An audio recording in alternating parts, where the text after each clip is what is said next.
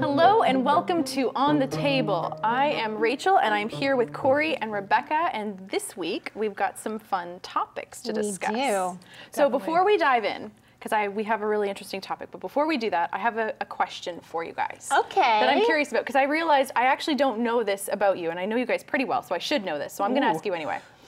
You've piqued my interest now. I'm like, what could it It's be? actually not an interesting question. I just don't know it, and I feel like I should. Okay. So what is your favorite all-time movie? Favorite all-time movie? It's like not even a thought for me. Really? It's very easy. Yeah, Sound of Music, by far. Really? I love it. I've watched Yeah, it it's a good choice. probably 50 times, like no exaggeration. Okay. It's a classic for me. Yeah. I love That's it. a good one. I really can't, like there's three, and I really can't. can't choose between those three? It's not And a they're- favorite anymore. fair. They're wildly different Okay. genres. See, that's kind of where I come from. I'm like, I have favorites in genres. Yeah. I can't pick one. No. Okay. Can't do it. Beauty and the Beast Disney movie. The Which original. one? So good. The original. animated. The animated one. Okay. The animated. Lord of the Rings series. Which series. of them. So Including really, The Hobbit? really, you Okay, have okay, five. so first one. Okay, fine. If I have to choose, I choose the first one, okay? right. Okay, The Fellowship of the Ring. And the third one is Singing in the Rain. It's a really good one. that's a too. good choice. Love too. Singing in the good. Rain. Like That's a I can really watch good choice. it at any moment, Yeah. at the no matter what mood I'm in. Singing in the Rain. I could Okay. see So really, that's your favorite one. probably, yeah. Because it's It's the what criteria is really whatever mood you're in. Can Yeah. you still watch You this can still movie? watch it. If you're Sound happy of or Music sad, is that you can movie watch for it. me. If I'm having a really bad day, Sound of Music. If I'm having the best day of my life, Sound of Music. It's just Yeah. always there. Yeah. Yeah. It's the best movie. It's like a good old faithful. It is. Okay, so Yeah. yeah, then I would probably Right. have to settle on Singing in the Rain. I'm glad we helped you work through this. Thank you. You're welcome. Now I know my tier about- system. This is what I about you, need you Rachel? guys for this. Yeah, what about you? Okay, so I'm kind of like you. I have favorites based in genres, but then I also have what I get obsessed with for a little while. So that's fair. So right Yeah. That's now, fair. my favorite movie that I seem to keep accidentally putting on and realizing I'm watching this again is actually Zootopia. It's so Oh, good. I That's think cute. That's a Zootopia is cute really movie. adorable. It is but cute. it's not my all-time favorite, but right now it kind of is for a little while. So it's It's a good one. super cute. It's a good one. It's super Especially cute. the cheetah. Is he a cheetah? He's the one with the donuts. So yes, the Is he a donut. cheetah? Yeah, He's he the is. best character. He's He's so adorable. cute. I just adore him. He's so cute. Yeah. I think I like His love with is the- it the mole? Because they're not mice. Right. The I know who daughter. you're talking about. The daughter. The daughter of the gangster. Yes. Yes. Yes. She's so I think that- cute. Of course, that's the one you like, actually. Now that you said that, I'm like, oh, it's Yeah. not even a question in my mind. That's your Yeah. favorite character. She makes so sense. cute. Even her little voice Yes. is just perfect. It's so adorable. Yeah. So that's where I'm at. Okay, Nice. so for our actual topic of conversation, supposed Bible contradictions. Right. Because that seems to be a big thing for skeptics. There's a lot of people It is. who don't believe the Bible, and they're like, you know what, there's too many. My problem with the Bible is it doesn't make sense, there's contradiction. Yeah. And for the Christian will look at it and go, there are no contradictions in the Bible. So somebody can't be right. Obviously, there's a problem here. So what do you guys think? Well, I think that you have to determine what you mean by a contradiction, Yep. right? Like that's a good place to start. So a contradiction, like a classic contradiction, is if one statement is true, the other statement cannot be true. Right. So if a Bible makes two statements that are diametrically opposed to each other, Yes. Yep. then that's a contradiction. There's something Right. wrong Yes. there. Yeah, the law of and non-contradiction. and within context. Yes. Like, I feel like that needs to be said every time on this is within context, because there can be certain verses that you have in the Bible that you're like, oh, look, it blatantly says this, and then it blatantly says this. But when you read that in context, that's not actually what it's saying. Yeah. So Right. So that's what really is it? important. So you're talking about less. You're talking about more like what does it actually mean? Exactly. So and what's the meaning of yes. this instead of just the words? Yes. Okay. Because you True. can really twist anything to make it say anything. Absolutely. And depending on the perspective that you have, that's going to change a lot too. If I'm coming at this from a non-Bible believing standpoint, Yep. I'm not going to look for things in context. I'm going to look Right. for those like odd things out, right? Whereas when you have that from a Christian perspective, you're going to actually take the entire text, take the history of the text, take who's saying You the should text, be. the whole Yeah. thing, and you should be doing that Yeah. with any document, Yeah. whether it's the Bible or something else. And with any person, I mean, that's Exactly. what we always nail the news on doing, is taking people's words out of context, Yeah. making them say something that they didn't actually mean. The or words twisting right. it just enough. twisting it. Yes. So that, like, we're talking Sound about bites. giving when you're talking about contradictions in the Bible, you need to give the Bible a fair trial. In in Yeah. that you're You do. actually looking at what it's trying to communicate and not trying to do that, aha, gotcha. Yes. Which I find a lot of people try to do if they're, if they're against the Bible for whatever reason, philosophically. Right. And I think you can have two things, the Bible can say two things that differ without it being a contradiction. Yes, And and there that's- can be circumstances in between that have happened that have changed the rules on that as well. Yeah. So And that's an important point, and I think we'll end up coming to that too. Yeah, and I think also we have to remember that the Bible also quotes people, so that's an important thing, Yes. that the Bible's not necessarily endorsing everyone that it quotes. Yes. I can quote someone and disagree with them. Yeah. yes, So there's that too. Look for quotes. Make sure that it's actually... Who's saying what? Yes. Okay. Yeah. So for our first contradiction that we'll look at, because we have 4, human sacrifice. Okay. So I the took easiest of topics. the easiest of topics. Let's start with a hard one. It's fun. So I took all of the contradictions that I found for today from an article on atheists.org by Frank Zindler. And so for human sacrifice, he states, Leviticus 18:1, and you shall not let any of your descendants pass through the fire to Molech, nor shall you profane the name of your God. I am the Lord.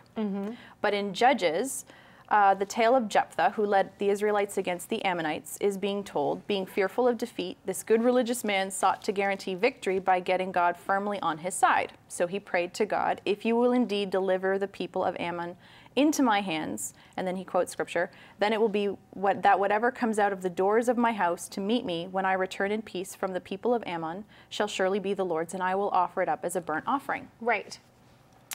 And he seems to think, this is Zindler, the terms were acceptable to God. Remember, he's supposed to be omniscient and know the future, so he gave victory to Jephthah, and the first whatsoever that greeted him upon his glorious return was his daughter, as God surely knew would happen if God is God. True to his vow, the general made a human sacrifice of his only child to God. It's a big one. Yeah, it's one that I think that you hear kind of over and over and over again. It's one of the big contradictions Yes. that all atheists or people who aren't supportive of the Bible, they're like, but there's this in the Bible, which Yeah. it is a really big hurdle if you don't understand the context of it to understand this. Yeah. And to think that, that as Christians that we serve a God who would accept child sacrifice. Yeah. Like, if you really believe that, I don't blame you for not Yeah. believing Yeah. in Christianity, right? Which is why Right. it's important that we clear it up. Well, I think the assumption's made because Jephthah made the vow and won the battle. Yes. But either way, if the battle's won or lost, does that mean that God is okay with child sacrifice? Like, if he's saying no, but then it seems to accept it, what do we do with that? How... It's pretty interesting that the Bible actually says nothing about God accepting it. When you actually read Judges Right. 11, there's nothing that says, and God said, yeah, great idea. That where he's like, he's not blessed for doing Right. this No. by any means. Yeah. Okay, so then it's just a misconception of the situation kind of thing. Well, it happened. Right. Jephthah sacrificed his daughter. There are Christians who would say, well, the Bible doesn't actually say that. He could have, dedicated her to the service of the tabernacle. That's a nice thought to do. Yeah. But if you're going with the historical context, he killed her. He definitely killed her. Yeah, And it seems does to say that indicate- he did as he had vowed. Yes. And Yeah. what he vowed was that he was going to sacrifice her. So Yeah. I think from the biblical context of this, it's safe to say that. It's pretty safe really to safe say to say Seems that. like he did. The problem that I have with this contradiction is that you have to take in context, like why is the history of Jephthah in there? The people who are writing the book of Judges, it's believed to be Samuel. Samuel was a priest, Right. a prophet, and a judge. He knew about the law of God, so he knew that this had the potential to trip people up. That people would be Yep. like, but wait, does God endorse child sacrifice? He knew that God didn't endorse Yeah. child sacrifice, and he wrote the book of Judges. But the entire point of the book of Judges is chaos. Is that this time in Israel's history was chaos, and over and over and over again as you read through Judges, the line is, and everyone did what was right in his own eyes. No one listened to God. No Exactly. one was following the law. Yeah. And when you look at pretty much most, I'm going to say most of the judges in the book of Judges, they aren't morally upstanding, God-fearing people. God was choosing warriors to help deliver Israel, but he wasn't being like, look, this is a hero, a role model that you should look up to. That's Christians that have done that. Yeah, with all the judges in Sunday school, you learn about all the good things that they do, and there's kind of that, we look at the heroism a little bit. So the entire point of the book of Judges is this is chaos. This is what happens when people don't follow God. Right. So taking a man who, yes, he delivered Israel, he was a warrior, the Bible says he was a warrior, saying that God endorses Jephthah's behavior here is going far beyond the text, because the Bible says nothing about this being acceptable to God. Right. Yeah, he won the battle, but he shouldn't have sacrificed the daughter, and that would have been apparent to the Jews who this was written for. Right. The book of Judges. And one of the things, like just to present this contradiction in its fullness, I guess, that I've heard with that is, I know I've heard a lot of atheists and people say, well, what about Abraham? He's specifically asked to sacrifice his child. Yeah. So what about that case? It's nice to say here in context and that kind of thing, but with Abraham, God specifically tells him to do it. Yeah. Now, if you've read it, you obviously know that's not how that story ends. Yeah. And again, I don't think that's the point of that story, but even I've heard it said that, well, with Abraham, why doesn't he contradict God on that? Why isn't he like, no, I know that you're against child sacrifice, so why would you be asking me to do this? Right. So I think that was a point that I thought was interesting to look. But again, if you're keeping that in context, Abraham did come from a culture where child sacrifice was acceptable. Yep. God was a new thing for him at this time. So for him, even if he had gone through or not, this would have been something that he would have been like, yeah, in my culture, this is acceptable. So this is one of the ways that in that specific text, God's specifically setting him apart from the other gods that are there, because he's like, stop, no. I just wanted to know you're faithful, and that's more the point of that text. Right. And it also would have been tremendously instructive for Abraham. It would have solidified in his mind, okay, God is not the same. Exactly. He's different. He stopped this sacrifice and told me that he would always provide a sacrifice. So it switches the role, because in the ancient world, it was the human providing the sacrifice for the God, always, across the board. But in that case, God stops Abraham, and then he provides a sacrifice and promises, I am the God of that provision. So it was a teaching moment. It wasn't about, it was actually the opposite of what we claim today. We claim God was requiring Isaac. No, God was actually trying to solidify in Abraham's mind, I am the provider. You can't actually give me anything. I have given you Isaac, I will now give you a sacrifice. And, so it's really cool. Foreshadowing that is for the gospel too, as we obviously know with Christ, which is neat. God literally providing the ultimate sacrifice. Exactly. So not a contradiction. No. It's not. No. And when you read, like, there's a lot of verses, I think, that have text about, whether you sacrifice something to Moloch or all different kinds of gods as well. When you really read those, but then when you read the Levitical law, it's so clear. God says time after time after time, don't sacrifice children. Don't do it. So. Okay, so our second one is also another one of those topics, incest. It would seem, according to Skeptics, that sometimes it is acceptable to God. So the sources that I have here is Deuteronomy 27:22. Cursed is the one who lies with his sister, the daughter of his father, or the daughter of his mother. And also Leviticus 20:17. If a man takes his sister, his father's daughter, or his mother's daughter, and sees her nakedness, and she sees his nakedness, it is a wicked thing, and they shall be cut off in the sight of their people. He has uncovered his sister's nakedness. He shall bear his guilt. But what was God's reaction to Abraham, who married his half-sister? In Genesis 20:11 through 12 and 17:16, I will bless her and also give her a son by her. And with that, on that side of the argument as well, the children of Adam and Eve, there would have been no other options for them between nieces, cousins, siblings. It's not something that's like explicitly said, but it's certainly implied. There's not really any other options there. So that's one that I feel kind of goes along with that on that side of the argument. Is Abraham's kids and Noah, same deal. Like they had husbands and wives, but what about those kids? Right? Same deal. There's going to be a lot of that. And you see a lot of that in early Bible. You totally do. A lot. But that's the key. It's the early part of it. Yes. So like when we're reading from Leviticus, when we're reading from Deuteronomy, that's the Mosaic law, because it was given to Moses, and it was given to the Israelites, and the Israelites were all descendants of Abraham. So Abraham was the first one. He was brought out of a secular society, And he was already married at that point. He was Yes. already married to Sarai at that That's point, key. Abram and Sarai. Yeah. So God called him out of his culture and then changed his culture. But he chose to work with Abram, and Abram was already married to Sarai. So Yeah. what's he supposed to do at that point? Exactly. He's taking people out. And then he implemented all of those rules about child sacrifice and incest Right. and all of these things. So you can't really do the whole Abraham Sarah thing. I It don't doesn't think. work. And God's not, just because he would have, if it's condemned at that point, if it was a mistake at that point, just because he's done that, that's not, it just shows God's mercy in that's not, just because you make one sin in your life or Right. one wrong move, Yeah. God's no longer going to bless that marriage or whatever it is, Yeah. right? Right. So, and I think that's kind of neat and talks about God's Yeah. character even more to Abraham coming out of the culture he did. Yeah. It shows so much more that he's like, oh, even though this is, not right, Not ideal. not ideal. Yeah. Yeah. Yeah. Still Yeah. something that he goes Okay, with. so then let's go right back, because if incest is really wrong, then why didn't God create like two Adam and Eves? Exactly. Like two Yes. couples? Or for every that- single kid. Yeah, Yeah. someone new. Yeah. Could okay. have. So what's with that? Anyone? Yeah. Well, what I think, I was talking to my husband a little bit about this, and he had some actually pretty interesting insights to this. He was talking about how the gene pool would have actually been so different with Adam and Eve. Absolutely. And I think that that's one of the things that when you're talking about incest now, everyone's like, well, you shouldn't do it for Ew. obvious reasons.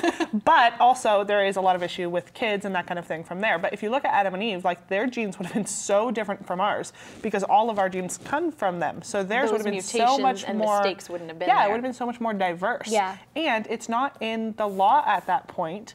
And I think it's because of that, because their genes, it wouldn't have messed up the kids. It wouldn't have done any of that. Yeah. Because it's so diverse at that point. Yeah, It's there's not no until, mutations. Yeah, and it's Yeah. not until Leviticus when it's Yeah. that much, and you see it through the Bible. Like, look at how long Adam lives, and Methuselah lives, and Noah lives. Yeah. And then when you get to Abraham, he's what, 175 years, I think it is? How much more Yeah. even then it's going down and down and down and down and down. When you get to the point of Leviticus, now it's at the point where you're like, okay. Probably not a good Probably idea a- because you can run into issues. Exactly. Yeah. And Physically. and so many of the Levitical laws are for health reasons and are for scientific reasons that now, like, we're like, how did they know that? Oh, well, God put that in his law for Right. this. It's Right. not like they would have known necessarily everything about genes and all kinds of things, Because why you shouldn't today be doing it. we have that. We do have close We do know marriages that. in some parts of the world. Yes. People do still marry cousins, and some tribes will like they're smaller gene pools, and they are like there is an Exactly. intermarrying, and that does affect Yeah, genetics. It does. Spot on that. It So- does. Yeah. I think it's an interesting question about why couldn't God have created two Adams and two Eves? Yeah. I wonder then how that would have affected the fall, though. Right. Okay. Because Yeah. we come to the New Testament, we talk about the first Adam and the last Adam being Christ. Would that then have been And a little bit of a hang up if there was a second Yeah. Adam To that give wasn't this Christ? argument all fairness, they didn't have kids before the fall, right? So good not once that fall happened and genes would have been mutating from there in Could a God sinful then way. have made could more? God then have? And yes, like the answer is yes, he could have. It's more, why did he choose not to? There's purpose to everything that he does. Exactly. Exactly. Theologically, I think it's interesting that we all are from the same family, because think it's hypothetically, awesome. Yeah. if we said that there were two separate people, two separate couples that we did, could we not then like go into like this weird biological race war? Yeah. where it's Absolutely like you could. we have a bunch of different races, but genetically I'm more this side and you're more like Yeah. that's such human nature, right? is. To Yeah. divide, It is. We do that divide, now. divide. There's racism now, and we're all related. So Yeah. And so I think maybe we theologically, couldn't handle it. I think maybe theologically there's something to that where God's like, you are all descendants of Adam and Eve. You're Exactly. all one family, Yep. and you're a all really good made point. in my image, Yep. kind of thing. It's Yeah. less complicated. Yeah. And God clearly doesn't see the need for more genes or more anything like that, different races Yeah. between them, nothing like that. Yeah. He's made it, and he said when he made Adam and Eve, it is good. And there wasn't anything beyond that. He didn't need more than that. And he knows that they're going to have children and so on and so Yeah. forth, and he knows what's going to happen with that, but clearly it was good. Yeah, he at the tells time. them to it was okay. He be fruitful does. and multiply. Exactly. So Yeah. yeah, that's an interesting point. Yeah, it is. It's a really good point. Fun to think about, the hypotheticals. It is. It is. Okay, so here's a different one. What about trusting God? What about trusting God? Okay, so according to the article, Proverbs 12:2 says, "A good man obtains favor from the Lord, but a man of wicked intentions he will condemn. Right. Now consider the case of Job. After commissioning Satan to ruin Job financially and to slaughter his shepherds and children to win a petty bet with Satan, God asked Satan, have you considered my servant Job, that there is none like him on the earth, a blameless and upright man, one who fears God and shuns evil, and he still holds fast to his integrity, although you incited me against him to destroy him without a cause. And that's Job 2, verse 3. So what about that? Is there a contradiction here? Does God throw Job under the bus? That's essentially He what we're totally asking. does. I think he throws Job under the bus. Yeah. But then is there a contradiction there? Right. But did Job ever really lose favor from God? I mean, like temporarily, He lost physically, material yes. things. Physically, yes, Yeah, for sure. But Physically, God, yes. but okay, yes, and I think it depends on how you read it, and I think that's the problem with this apparent contradiction is that the way you read Proverbs 12:2, I think they're taking something out of it that wasn't meant to be there in the first place. Yeah. Because you have to consider that there isn't really anywhere in Scripture where God promises long life, health, safety, Yeah. as kind of a package.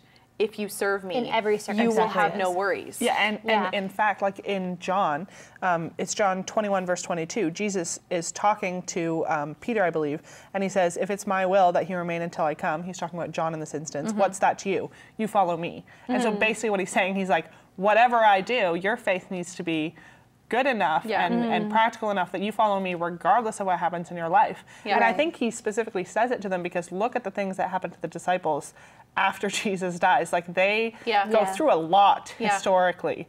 So, and I think it's an interesting thing to note that even in this passage here, I think that's one of the reasons we have Job in the Bible. It has done countless measures for giving people the faith to keep going even when times are so tough. Yeah. Because look at Job. He was an upright, blameless man. I don't think the point of this text is to be like, look how bad God is. He's thrown him under the bus and he's done all these things to him. It's more to see, look at Job's reaction to that. Yeah. And how amazing that is. Well, and even at the end of the book, go read to the end of the book because what does Double God portion. do? He redeems Job, Yes, and he everything does. is returned to him. He's given children, and his wealth is returned in Yes. double portion. And Yeah. I think you have to keep in mind the whole context of the entire story. It's not. There's no promise that we're going to have this safe life, and I think a lot of Exactly. skeptics look at the Bible and God and go, you know, you're promising, you talk about how much God loves you, but then look at all these bad things that happen, Yeah. and they're not seeing that's not a contradiction. Yeah, and you know, I think what a lot of people fail to recognize, skeptics and Christians alike, because there's a lot of Christians who don't recognize this too, is that God's favor is not just for this world. Sometimes you do see people with having physical favor here on this earth, but it's not just about that. It's spiritual favor, and it's favor for the next life. God has come to give us eternal life. Yeah. So there's something else beyond this, and that is the Christian focus. Yeah. And we don't store up our treasures here. Yeah, That's another It's one of the the points next. is that we don't do that. It's the next life. So that's really important to recognize about this. But I just you know, as someone who loves the Bible and someone who studies history, I just have to like nitpick again on the whole context issue, where a proverb is not 100% true all the time. And I know a lot of Christians will be like, wait, what? But it's in the Bible. They're all clenching their fists, being like, wait, you don't think the Bible's true? Everyone's Breathe going first. Yeah. Keep watching. What Hold on. What I mean by that is that these are wise sayings. They're godly sayings that are applicable to a broad circumstance of life, but they're not like rules. Yes. There are Right. exceptions to circumstances change, and so generally, does a good person obtain favor from the Lord? Absolutely, and spiritually for sure, and in the eternal realm for sure. Absolutely. But there are those things like Job. So, yeah. You know, you can't. You can't. You have to be really careful with the proverbs because it is poetry and they are sayings of the wise. That's what a proverb is. So, is a saying going to be true and applicable to every single circumstance? Right. It's true, but you may be applying it to the wrong circumstance. And that is one of the problems that I was finding when I was going through, because this was out of a list of a lot more, and I found other articles with tons and tons of lists of all these supposed contradictions. And the one thing that it seems like they just take phrases and don't seem to care who's speaking, who they're speaking to, why or when. Like there's no context for what's going on, and then going, look, it doesn't make sense. But it does if you look at it. It's just research. Maybe it doesn't. It's not what you want it to be. Maybe you. And it might be a harder truth than what you're ready for. But I think people have this weird idea that God, because He is all powerful, He should do whatever we want because we're not. He's not a vending machine. I'm sorry, guys, he's not. And but if He did what every single one of us wanted, that doesn't even make any sense. We'd have to have a billion, however many people there are on this planet, each one of us would have to have our own universe. Yes. So that God could do exactly what each individual wanted. That's true. At any given point. Like, it just doesn't work. It would, it breaks down. God pretty is an quickly. individual. It does break down. Okay. So the last one is seeing God. Okay. This one I've got a lot more verses for, so I will just give you kind of the Cliff Notes version. Please do. Okay, so starting with no, you can't see God verses.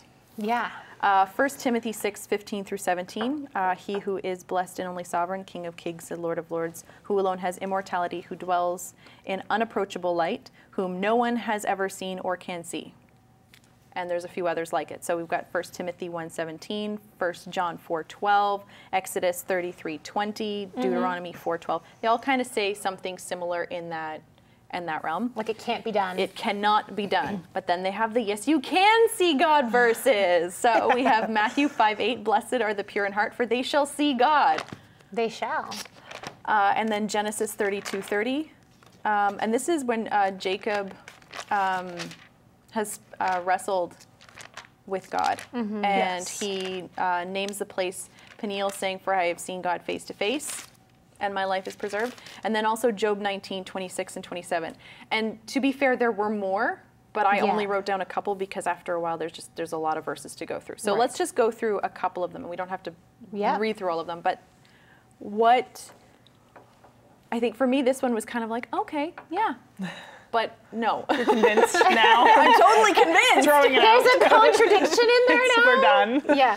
Yeah. Okay, so if we can't see God, or we can see God, what do you think? Do you like? Are these verses talking about the same thing? Does the word see apply in the same way in all of these verses? Is there a context? What's the context of this?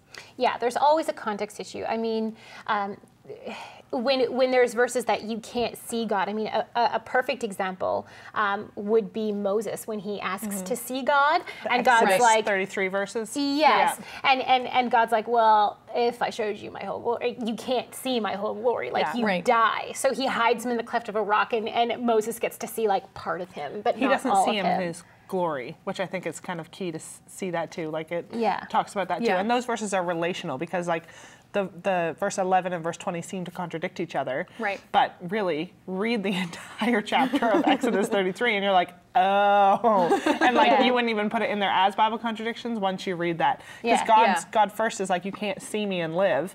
And then he's like, I'll hide my glory and you will only see a piece of this. Yeah. So, I'll give you enough that you can handle at this moment. Exactly. As much as your human self can handle. Which is pretty cool if you think about it, awesome. Because like that's not an option for us today. No, not in the same way. Not in the same way. Yeah, because it's now. Like, and we forget that before the fall, Adam and Eve saw God all the time. All the time. Because he came for walks in the garden in the cool of the day. Like, what? Yeah. Like they saw cool. him. Lucky ducks. And so it was one. The ducks probably saw him too, actually. Yeah, they probably did. That's actually very applicable. What a saying.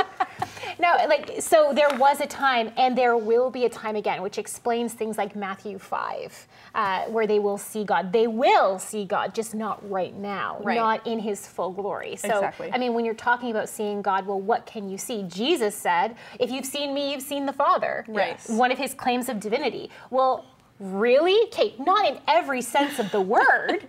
He didn't, Again. But in one sense, you have seen God because you've seen his teachings and his words and one version of him in Jesus Christ. I feel like it's So- almost an idiom that's kind of used today. Like today we'll use certain language, like cat's got your tongue or something like that. Yeah. We don't literally mean that the cat has gotten your tongue. And I feel like that's similar to the language that would have been going on, especially in Jesus' time. Yeah. Is this would have been something that would have said, like, you will go see God, as in you're going to die, go to heaven and see God. Right. And I think that's something that's widely understood in the Bible. And you can see from the way people respond to those verses as well. Yeah. They know he's talking about death in Yeah. those. They know that they're not like, oh, God's literally going to come down and do those things, right? So Right. they kind of already knew that. And it's something I think sometimes we take for granted, Yeah. is that if Yeah. you literally are translating that to they're literally going to see God once that happens, that's not the way it's supposed to go. Yeah. So Well, and I think maybe another thing to consider too is when it comes to not being able to see God, God's spirit, like we have the Holy Spirit, but God the Father's spirit as well. Like Jesus is the physical manifestation on earth, but seeing spirit's a little bit different. So I wonder. Yeah, like the prophets try to describe it. Yeah. Like they have visions of it, like when you see John in Revelation, Yes. Ezekiel, Isaiah, when he sees Yeah. like the throne room of God, and they try to describe it, but it just When you read it, you're like, what? it's a really weird visual. it's going to be one of those really cool things that makes sense once we're like Yeah. on the other side of Earth. I think so. You're gonna be like, oh, duh. That's what it was. I get it. Seraphim. Whoa, I get it now. So that's how big everything was. Yeah. And the ark and, yeah. Okay, yeah. Yeah. So, yeah. I mean, yeah. Keeping tenses in there is really Exactly. important. And It is. yeah, I think what's really funny sometimes, I find it amusing, is that a lot of times skeptics are like, Christians are so annoying. The Bible is so annoying. But then they're being that person who's like, Yeah. cat's got your tongue. And they're like, where is it? Where's the cat? Yeah, I don't seriously. see a cat. Stop. You're a liar. There's no Yes. cat. And you're like, okay, you're that person at that point. Yeah. Yes. Just Yes. take a step back and kind of. And again, I think it does depend on the eyes that you're looking for. If I'm reading through any book and I'm looking for a contradiction or something to tear it apart or anything like that, Yeah. you're probably going to find something because, people are human. The Bible's written by humans, and yes, it's totally. inspired, but it's still written by humans, and guys. there are difficult things in there. There are really difficult Oh, things, yeah. like incest and human sacrifices and all the things we've just talked about. But I think that when you're reading it I think that's one of the reasons why the Holy Spirit's so key in what we do. Right. And why when we pray for people and that kind of thing who are reading the Bible, the Holy Spirit helps you understand it. And I think that's so important to keep in mind and there too. are rules for interpreting Scripture. Like you Totally. can't just read whatever you want into it. There are methods and for any for historical reading document, it. not Yeah, just the Bible, not but just the any Bible. historical document has that. I think it's interesting that when it comes to these types of contradictions, because as I was reading them through, I didn't really have trouble with anything they were saying. I'm like, yeah, but that makes sense to me. I don't see the contradiction. I see the differences. And I think that when it comes to people who kind of superficially read the Bible versus someone who studies it, to understand Yes. it. understanding it is different, but the contradictions are weightier for those who just kind of Right. superficially read. They're like, Right. oh my goodness, it's obvious. How do you not see it? But if you Right. actually study the Word of God for what it is, it's not quite so challenging. Like because it starts to make sense. You're reading the all of it from. You're paying attention to what it's actually trying to say. Yeah. And I think it speaks to the testament of how long the Bible's been around. Like, if there was a contradiction that's so blatant a that good we're point. like, That how on earth are you shatters believing Christianity. this has been around for a long time, guys. Like, this Yeah. isn't a brand new revelation we just got last week and we've Yeah. just Yeah. written it down. Like, this has gone through a lot, and it's gone through persecution. People die for this book. And Yeah. hostile. Today and in areas. history, and Yeah. so it's gone through a lot. So if there is those contradictions in there, don't get me wrong, if you find a contradiction, I encourage you to study that and make sure that you Yeah. know both sides Totally. of that. A, if you're a Christian, so you can defend that, and B, if you're not a Christian, so you can figure out what the truth actually is. Yeah. Yeah. But Is it that's- actually a contradiction? or not? Exactly. Yeah. But I think we have to recognize that just because we find something that doesn't make in Scripture doesn't mean that somebody else hasn't looked at the same thing and gone, oh, wait, that makes Yes. sense. You just kind of have Exactly. to do a little bit more Yeah. digging, and it's really important, especially as Christians. I realize for skeptics it's a little bit, this might be a tall order, but you have to be really careful not to sit in judgment over God, over things you may either disagree with or you find to be contradictory or anything that's difficult to process. You can't sit in judgment over the one who's created you because he knows more than you.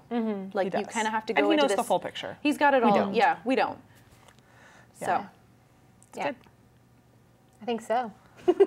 And that's all I have. That's all as far as, well, that's as many Bible contradictions That as we I looked wanted at? to deal For with. today. I didn't want to deal with For anymore. today. But I think that provides a good pattern. It's just like Yeah. really paying attention to, it's just what you would do in conversation with someone if you're a generally nice human being is trying to pay attention to what they're actually saying instead of trying to gotcha.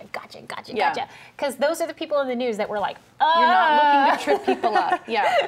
yeah. So All right. provides a general platform, I hope.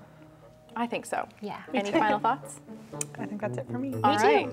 Well, thank you for joining us this week on The Table, and we will see you next time. Thank you for joining our discussion today on The Table. If you enjoyed this episode, give us a thumbs up. And don't forget to click subscribe to stay up to date with all the latest from Bible Discovery TV. On the Table is also on Facebook. Check out our page for our newest episodes and some behind-the-scenes content.